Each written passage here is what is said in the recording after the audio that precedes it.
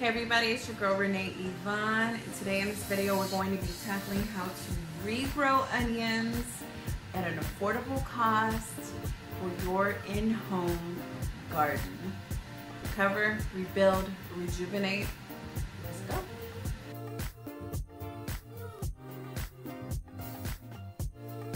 So thank you guys so much for watching this video. I am super excited and do want to reiterate how I am starting my own in-home garden. So in this video, we're going to be regrowing onions, and I'm going to take you along all the tools and steps that you'll need in order to get this started and get it done. From preparing the onion to planting it and reaping the harvest.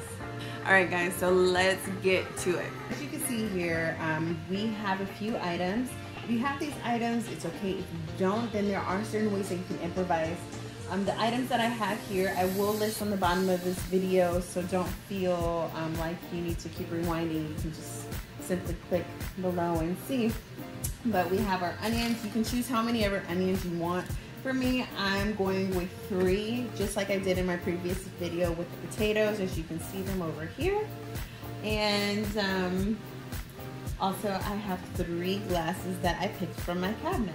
I did choose glasses that were from my cabinet made of glass because I do have a preference.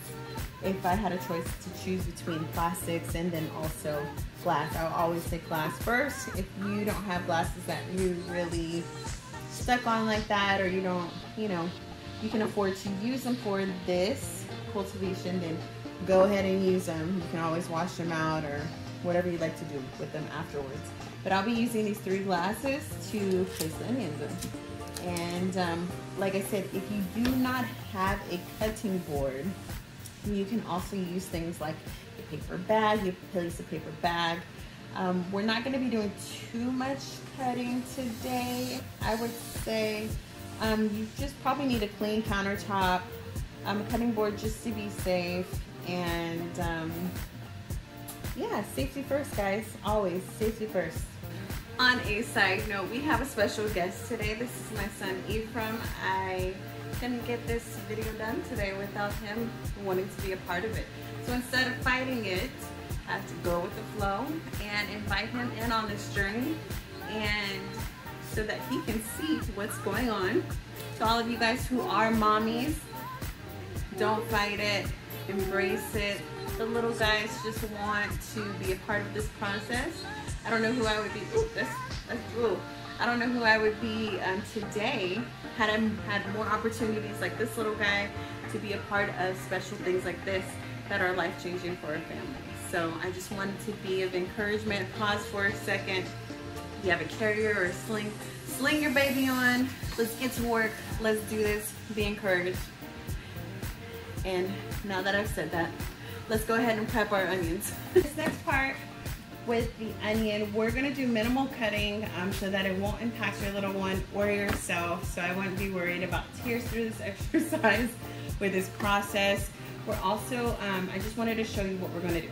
So basically we're gonna take the onion, remove the papery exterior, and then we are going to submerge this part of the onion into our glasses, into water, after we cut about right here in the onion, okay? So here we go. I just put the rest of the onion pieces in a baggie so that they're pretty much ready for me to cut up into pieces for the next meal, for dinner or lunch or whatever I need them for. They're pretty much ready to go, and they're already peeled except for this little guy. But yeah, so you would just refrigerate these and then use them as soon as you can for cooking. All right guys, so here is the finished product. As you can see, I had to kind of improvise with the first one that I cut and I recorded that you just watched because it was too small to fit in one of these glasses. So I improvised. I got another glass bottle, and this was just a bottle that I had bought for some tea, some organic tea that I had purchased. So like I said, these are ways that you can start your garden by using the things that you already have in your house. There's no need for you to go out and spend extra dollars when you have everything that you need. I did use these other 2 glasses that I have in my cabinet, and as you can see, the bottoms are fully submerged like that. And so we are going to keep an eye out on what the progress of these onions look like, and I will be giving you status updates until we finish. I'm so excited.